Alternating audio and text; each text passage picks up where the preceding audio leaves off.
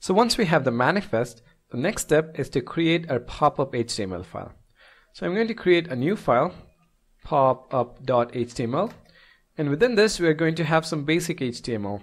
So the doc type is going to be HTML, and then we are going to have the HTML tag, a head tag, a title tag that says page font style, and then we are going to have the body tag, and within the body tag we are going to allow the user to input a color. So input type is equal to text.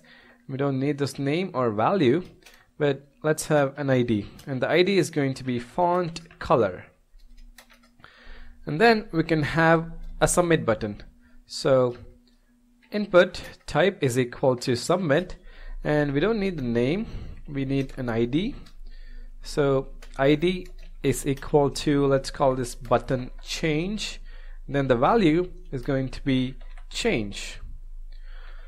Alright, now let's load our extension. Let's save this, save our manifest, go over here, load unpacked extensions, and I have it on my desktop. So under Chrome extensions, page font style, I'm going to click on OK, and the page font style extension is now loaded. But if you have a look over here, the extension is grayed out, and if I click, I don't get the pop-up HTML.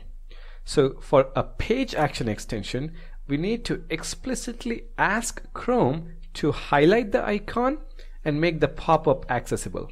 So let's see how.